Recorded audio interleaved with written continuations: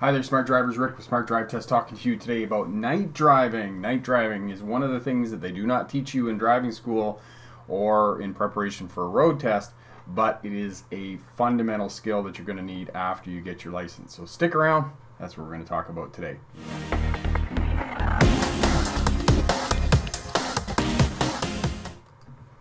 Hi there, smart drivers. Welcome back. Rick with Smart Drive Test talking to you today about night driving. And this week, in preparation for night driving, we have the Smarter Driver course on sale over at the Smart Drive Test website for $17. Look down in the description there and you can pick that course up on sale. Just let us know where you're tuning in from. Let us know what class of license you're going for, anything that we can do for you, answering questions in terms of your license and whatnot, and be more than happy to help you out. And Tommy is here from Oshawa. Michael is here from California. New playlist, defensive driving information. Have a look at this playlist. It's featured on the front Smart Drive Test website page here, so you can see that, and there's 10 techniques for you to remain crash free.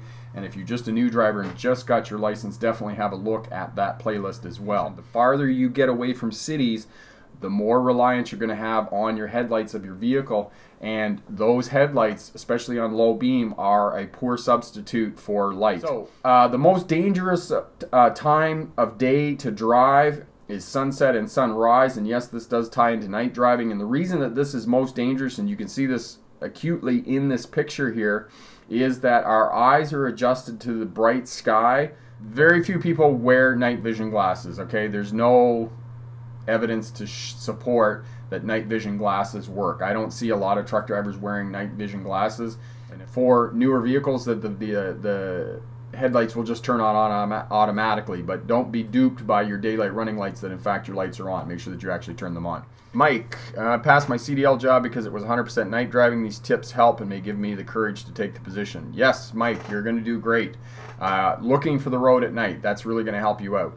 I was running office furniture from Cambridge, Ontario into Grand Rapids, Michigan. Grand Rapids, Michigan, for those of you in the States who may or may not know, is nicknamed the Furniture. And the reason it's the Furniture is because it's Steelcase's headquarters. Steelcase is the leading manufacturer of office furniture, and that's where their headquarters is, in Grand Rapids, Michigan. It's about a 13-hour round trip from Cambridge, Ontario down to Grand Rapids, Michigan. And so I was down, I was coming back, and it was probably about midnight, and I'm on the freeway, and I'm kicking along about 60, 65 mile an hour in a truck, and I pulled out to pass this other truck, and we're like neck and neck. We're right beside each other going down the freeway at 65 mile an hour, and these deer stepped out in front of the truck. And I'll tell you, from that experience, there is nothing you can do. Those deer just stepped out in front of the truck, and boom, just like that. Anyway, got on the brakes, got the truck pulled over, the other truck stopped, we got out. I mean, the front of the truck was a mess because I just like ran over them, but there wasn't anything you can do. I mean, they just flew off the truck. There was damage to the front of the truck. There wasn't a bull bar or anything on the front of the truck. For those of you who may or may not know, a lot of trucks in Australia particularly have these bull bars on the front that will protect the front of the truck from damage, from hitting animals and those types of things. So that was my one experience in Michigan of hitting deer at night, and it's like right there. There's nothing you can do. And for those of you who may have this experience, you have to decide, you know, because as I was right beside another truck, if I had tried to avoid that instead of just driving into the deer, I may have risked a collision, and we both could have piled up and had a huge crash with two tractor trailers on the freeway.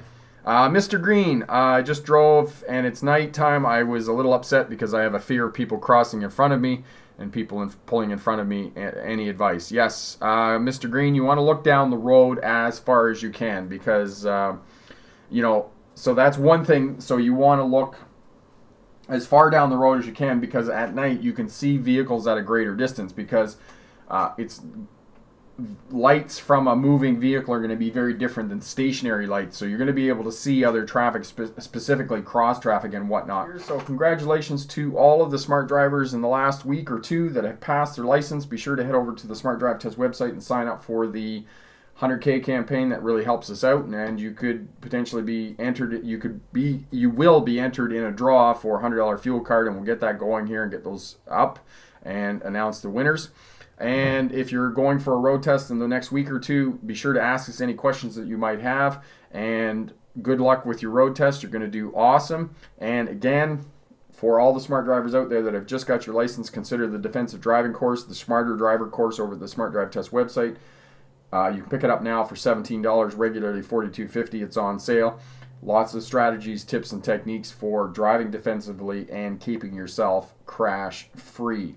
I'm Rick with Smart Drive Test. Thanks very much for watching. Good luck in your road test. And remember, pick the best answer, not necessarily the right answer. Have a great night. Bye now.